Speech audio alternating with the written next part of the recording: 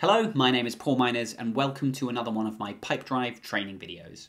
In this video, I want to show you how to get started with workflow automation inside of Pipedrive. Now, if you have any questions at the end of this video, please feel free to leave me a comment below. If you're new to this channel, I have loads of other videos about how to get more out of Pipedrive and common mistakes to avoid. And we were actually voted Pipedrive's Partner of the Year for 2021. So if you would like help with Pipedrive, setting up your account, onboarding your team, or automating your sales process, then check out the link in the description below to learn more about our Pipedrive consulting options. So to get started, let's briefly talk about what workflow automation actually is. This is the feature in Pipedrive that allows you to automate simple actions throughout your sales process. So an example might be when I move a deal from one stage to the next, I could use that deal stage change as a trigger to then send an email to somebody, like the contact on the deal. I could use that to generate an activity for myself or for somebody on my team to follow up. I could even connect Pipedrive with a third-party app or service like Asana or Slack if I wanted to. Now, there are some limitations with Pipedrive's workflow automation, and this is why with a lot of our clients, we also use Zapier. Zapier is a third-party automation tool. It works a bit like Pipedrive's workflow automation, but it is a lot more powerful. So unfortunately, not everything is possible with workflow automation. An example of that might be calculating the commission on a deal is something that workflow automation just can't do at this stage anyway, but that's something that Zapier could handle. So if you have any questions about what's possible, what's not, again, feel free to leave me a question below. If you've never used workflow automation before, it can be a bit kind of tricky to work out what should I even do. So what I'm going to show you today is how to create an activity when you move a deal from one stage to the next. This is a very simple automation that basically anyone could apply to their sales workflow. If you just think about when I get a deal to this certain stage in my process, what do I need to do next? And we can use workflow automation to automatically remind you to do that thing. So here we are in the workflow automation section of my account, and there are a bunch of templates you can play with if you want to see what's possible. There's tons of good stuff in these templates here, but to get started, I'm just going to create one from scratch because I find that's the best way for me to explain how a workflow works. So I'm going to start a new workflow, and I'm just going to give this a name. And just as a little tip, what I like to do is name the workflow kind of the trigger and then the action. So I'll say stage is, offer made. I like to do a little arrow, and then I'll say create activities. And then I'll put in a description here, creates a list of follow-up activities. Okay, so here I am inside my blank workflow. And to start my workflow, I have to add a trigger. Now, triggers are things that happen inside of Pipedrive to start the automation. So a trigger could be, for example, a deal being created or updated or deleted. It could be a person or an activity or a lead or an organization being created or updated or deleted. Or even actually we have projects now, which is a new feature that's coming out. So because we want to create an automation where when a deal moves from one stage to the next, we're going to use the deal updated trigger. Now, updating a deal is very vague. It could be changing the value of the deal, it could be changing a custom field, could be changing a stage. So the next thing we need to do is apply a condition, and I could filter my deal based on any of the variables in my deal, like when it was created, the owner of the deal, the pipeline it's in. In this case, I'm going to look for deal stage, and I'm going to say when the stage has changed to, and then I'm going to put in my offer made stage. So now we've updated the deal, but only if the deal stage has changed to offer made will this workflow actually do anything, because I have this conditional logic in place. I'm going to click my action here, and I could add additional conditions if I want. I mean, if I actually go back to this initial condition block here, I can add multiple conditions. If I need multiple criteria to be valid, maybe I say only if the deal source is, Google. So I could add that as a condition. I can also add additional sets of conditions. So I could say here, if the deal stage has changed to this and the deal source is Google, or, and now I have a new block of conditions, I could say if the deal stage has changed to, and then maybe I choose a different stage on a different pipeline. So I could say either all of those conditions have to be met or all of these conditions have to be met. So I can kind of build in multiple layers of logic if I want to. And then going back to here, I can have multiple condition blocks if I need to kind of apply multiple conditions throughout my workflow automation. I could put a delay in here if I want to. This is a relatively new feature, and I can delay for up to 30 days. So I can say, right, I can put in 30 days here. So if I don't want this activity to be created yet, I could put in this delay step if I wanted to, up to a maximum of 30 days. But I'm not going to do that in this case. What I'm going to do is I'm going to add my action. Now, an action is something that the workflow is going to do. So that could be creating a new lead or updating a lead. It could be converting a deal to a lead. It could be creating a new deal. It could be duplicating the deal, adding a product to the deal. It could be updating a person, updating an organization, creating an activity, sending an email, or as I said in the intro, I could even connect Pipedrive to something like Slack or Asana or a number of other third-party tools. In this case, we're going to say, just create an activity. Now, when I create this activity here, it's asking me what fields related to the activity do we need to define? So when I set up my activity, I want to assign it to a particular person, and a good best practice when you create activities is to make sure the activity is linked to the relevant deal, the organization, and the person. Otherwise, if you don't do this, the activity will be created, but it'll kind of just be in limbo in the account. It won't actually be linked to anything. I'll put in a note, and I think we'll stick with that for now. So now I can configure the activity. So I could say, let's just call this day 1 follow-up. I'm going to say this is going to be maybe an email. I could have this be a call if I wanted to, but I'm going to stick with an email. And then when this is going to be due, I could say this is due the same day, or in my case, I'm going to say in 1 day. Or I could apply a custom range if I want. I can use the custom drop-down options here. So I could say in 1 day, but skip weekends. We don't want to do it on a weekend. It's just put in my default time zone based on my location.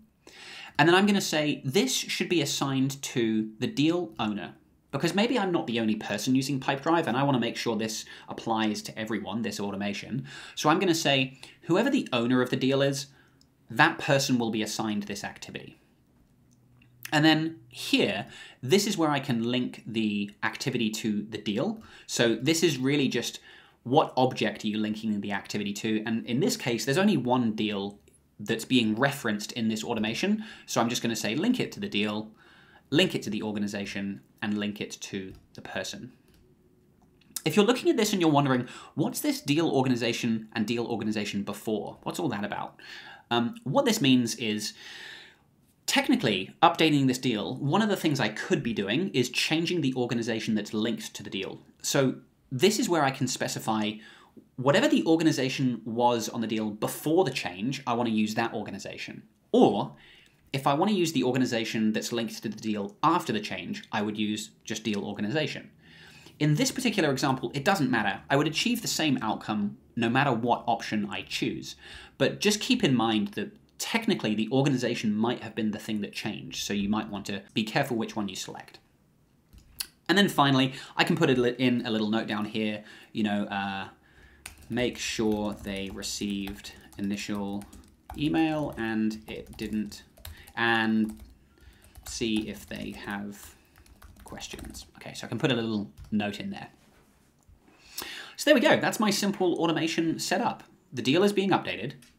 This automation will run when the stage has changed to offer made, and I'm going to create this activity. I'll do one more just because I want to show that you can string together multiple actions. So I'll just do this again really quickly. So we're going to create another activity, and this is we're going to do the same as before. This is then going to be day 5 follow up, and this is going to be a call due in 5 days, assigned to the deal owner, link it to the deal, link it to the organization, link it to the person. Okay, so my automation is almost ready to go. The final thing I'm going to do is I'm going to turn it on, And I'm going to say, I want this to be triggered by anyone. Not just me, but anyone on my team can trigger this because it's going to be really useful. So let's give this automation a quick test. Here is a deal that I'm working on. You can see I'm moving the deal through all these different stages, and I could even update, custom fields on this deal. I'm updating the deal in lots of different ways, but my automation isn't running yet because I have that condition in place. Now I'm going to move my deal to offer made.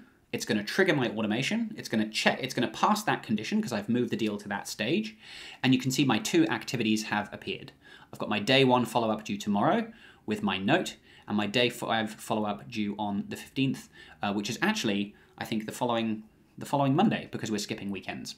And so there you go, a really nice, simple automation that I could replicate this for every single stage of my sales funnel if I want to. I could create a checklist. So for each stage that I get to, here's what we need to do next for this stage. I'll just show you a couple of the other simple workflow automations that I've created just to give you some ideas. So another really good simple one that you could apply today, which I think everyone would have use for, is a simple deal renaming automation. So I have in here, when a deal is created, if it doesn't already contain the word Asana, Zapier, Pipedrive, Retainer, or Priority, because I actually have Zapier connected to my account that's creating some deals and it uses some of these words, if the deal is just manually created by me, I then automatically rename the deal to just the person's name. And that's good because if you watch what happens here, when I create a deal, like Warwick Palm here, it puts this word deal on the end of the person or the organization's name. So, and I find that kind of annoying. I don't need that word deal on the end. So if I just, in fact, let's strip out that organization there for a sec. So if I just create a deal, I've just attached a contact and I save that, let's watch what happens. You see the deal gets renamed straight away. In fact, if I go to my change log, you can see the title changed to Warwick Palm just through the automation there. So that's just a simple one that I set up because I hate that little extra word deal on the end. I find it just messy. So I've just created that simple workflow automation. If I go back to that one, I'll just show you again how I could make that a little bit better, in fact. What I've said here is, okay, when the deal is created, if it doesn't contain one of those words, we're updating the deal. And I've just said, update the title of the deal. That's the sort of attribute of the deal that we're changing. And here you can see, to set the deal title, I can insert a field into this box here. So if I look for the deal contact person name, and then I could even do a space, and then in parentheses I could do the organization name, and then close parentheses, I could actually have the person's name and then the company in there as well. So if I do another quick test there, a new deal, let's do Warwick again, so Warwick Palm, Minor Workshop, this should get renamed to Warwick Palm Minor Workshop. There we go. So without doing anything, I just can make sure that all my deals have this really clean naming convention, they're easy to find, and I don't have that annoying word deal on the end. I also have a couple of automations in here to make sure I'm maintaining good data accuracy and reporting.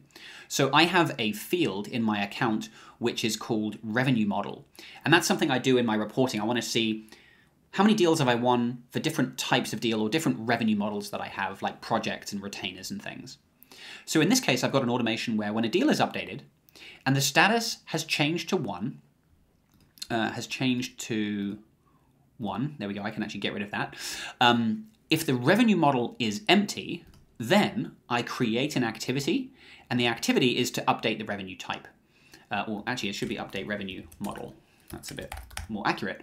So it's just going to create a reminder for me, hey, look, you forgot to fill in that field. This should have been filled in. So there's a workflow automation reminding me to do that. And so the workflow automation is great for some of these simple little things we want to do within the Pipedrive sort of world. You know, if I've updated something in Pipedrive, I want something else to happen. But as I said at the start of the video, one of the limitations is it's not as powerful as something like Zapier.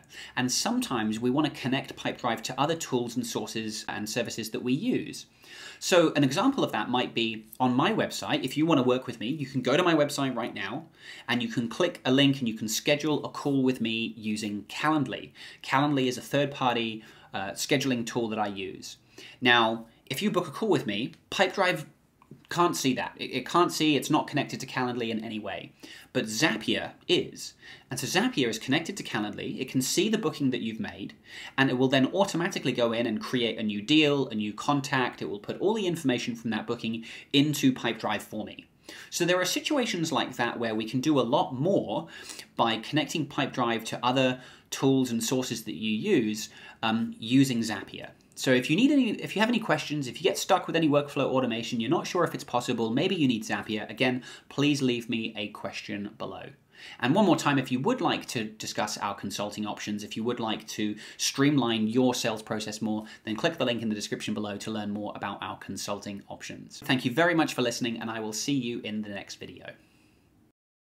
If you'd like more help with Pipedrive, setting up or optimizing your account, getting more out of the tool, and automating more of your sales process, then check out my Master Pipedrive program. When you sign up, you'll be able to join twice weekly group calls so that you can connect with me and get help and your questions answered anytime you need support with Pipedrive. Or you can book private one-on-one consulting sessions with me so that we can take a deep dive into your account, I can show you key features, and I can even conduct group training sessions. And you'll also get access to my online course, which goes into a lot more depth and detail and advanced topics compared to my YouTube videos. So if you really want to master Pipedrive, then sign up today and I'll see you on the inside.